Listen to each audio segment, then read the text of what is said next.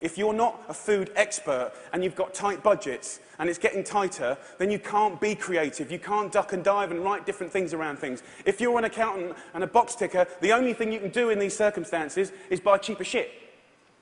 Now, the reality is the food that your kids get every day is fast food. It's highly processed. There's not enough fresh food in there at all. You know, the amount of additives, E-numbers, ingredients you wouldn't believe. There's not enough veggies at all. French fries are considered a vegetable. Pizza for breakfast. They don't even get given crockery. Knives and forks, no, they're too dangerous. There's scissors in the classroom, but knives and forks, no. And the way I look at it is if you don't have knives and forks in your school, you're purely endorsing, from a state level, fast food, because it's handheld.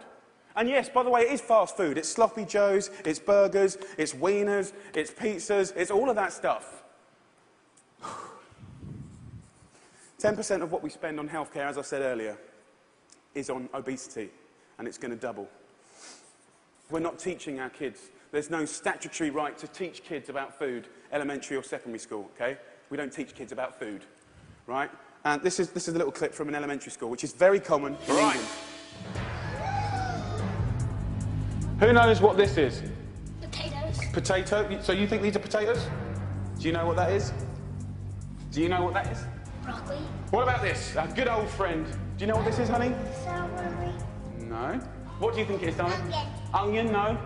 Immediately you get a really clear sense of, do the kids know anything about where food comes from? Who knows what that is? Pear. What do you think this is? I don't know. If the kids don't know what stuff is, then they will never eat it. Normal. England and America. England and America. Guess what fixed that? Guess what fixed that? 2 one-hour sessions. We've got to start teaching our kids about food in schools, period.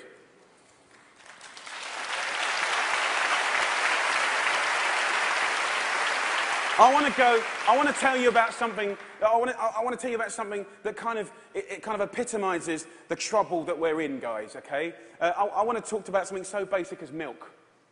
Every kid has the right to milk at school. Your kids will be having milk at school, breakfast and lunch, right? They'll be having 2 bottles, okay? And most kids do.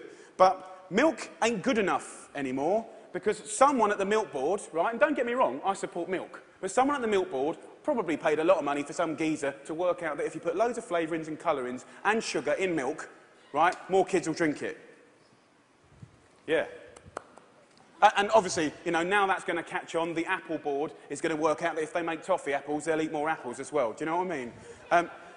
For me, there ain't no need to flavour the milk, okay? There's sugar in everything. I know the ins and outs of those ingredients. It's in everything. Even the milk hasn't escaped the kind of modern-day problems. There's our milk, there's our carton. In that is nearly as much sugar as one of your favourite cans of fizzy pop, and they're having 2 a day. So, let me just show you. We've got one kid here having, you know, 8 tablespoons of sugar a day, you know. There's your week. There's your month. And I've took the liberty of putting in just the 5 years of elementary school sugar, just from milk. Now, I don't know about you guys, but judging the circumstances, right, any judge in the whole world would look at the statistics and the evidence, and they would find any government of old guilty of child abuse. That's my belief.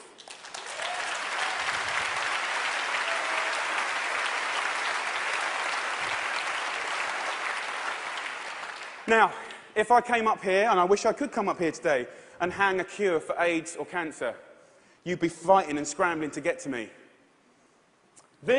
All this bad news is preventable. That's the good news. It's very, very preventable.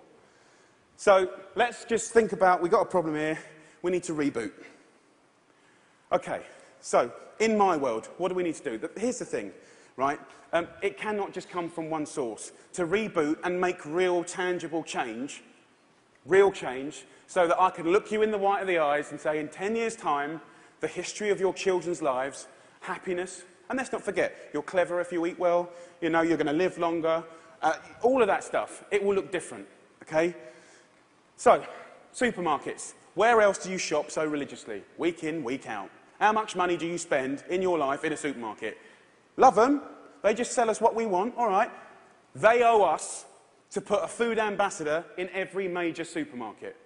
They need to help us shop. They need to show us how to cook quick, tasty, seasonal meals for people that are busy. This is not expensive. It is done in some, and it needs to be done across the board in America soon and quick. The big brands, you know, the food brands, need to put food education at the heart of their businesses. I know, easier said than done. It's the future. It's the only way. Fast food. With the fast food industry, you know, it's very competitive. I've had loads of secret papers and dealings with fast food restaurants. I know how they do it. I mean, basically, they've weaned us on to these hits of sugar, salt and fat and X, Y and Z, and everyone loves them, right? So these guys are going to be part of the solution, but we need to get the government to work with all of the fast food purveyors and the restaurant industry, and over a 5, 6, 7 year period, wean us off the extreme amounts of fat, sugar, fat, and all the other non-food ingredients. Now, also, back to the sort of big brands, labelling, I said earlier, is an absolute farce and has got to be sorted. Okay, school. Obviously, in schools, we owe it to them to make sure those 180 days of the year, from that little precious age of 4 to 18, 20, 24, whatever, they need to be cooked proper, fresh food from local girls on site, okay? There needs to be a new standard of fresh, proper food for your children. Yeah?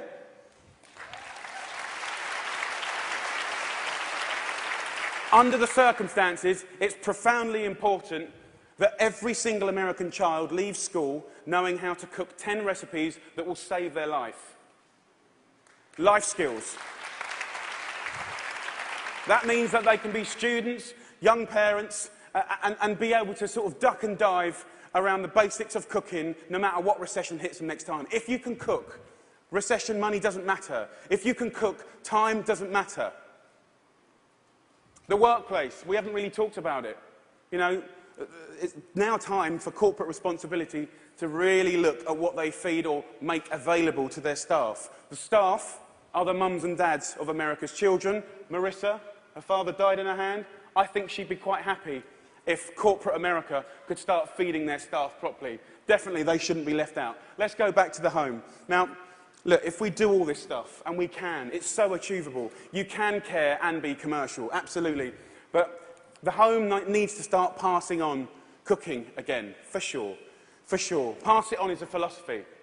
And for me, it's quite romantic, but it's about if one person teaches 3 people how to cook something, you know, and they teach 3 of their mates, that only has to repeat itself 25 times, and that's the whole population of America. Romantic, yes, but most importantly, it's about trying to get people to realise that every one of your individual efforts makes a difference. We've got to put back what's been lost. Huntington Kitchen. Huntington, where I made this programme, you know, we've got this primetime programme that hopefully will inspire people to really get on this change. I truly believe that change will happen. Huntington Kitchen, I work with a community. I worked in the schools. I found local sustainable funding to get every single school in the area from the junk onto the fresh food. $6.5 grand per school. That's all it takes, $6.5 grand per school. The kitchen is 25 grand a month, okay? This can do 5,000 people a year, which is 10% of their population, and it's people on people. You know, it's local cooks teaching local people. It's free cooking lessons, guys. Free cooking lessons in the main street. This is real tangible change. Real tangible change. Around America, if we just look back now, there's plenty of wonderful things going on. There's plenty of beautiful things going on. There are angels around America doing great things in schools, farm-to-school setups, garden setups, education. There are amazing people doing this already. The problem is they all want to roll out what they're doing to the next school and the next, but there's no cash. We need to recognise the experts and the angels quickly, identify them, and allow them to easily find the resource to keep rolling out what they're already doing and doing well.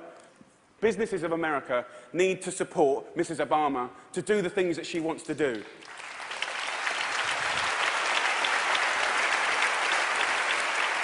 And look, I know it's weird having an English person standing here before you, talking about all this. All I can say is I care. I'm a father, and I love this country.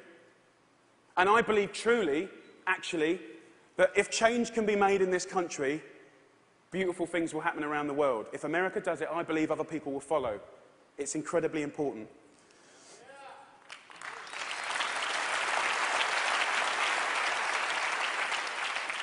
When I was in Huntington, trying to get a few things to work when they weren't, I thought, if I had a magic wand, what would I do? And I thought, you know what, I'd just love to be put in front of some of the most amazing movers and shakers in America. And a month later, Ted phoned me up and gave me this award. I'm here. So my wish.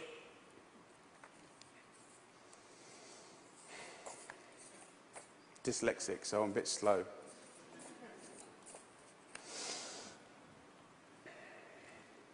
My wish is for you to help a strong, sustainable movement to educate every child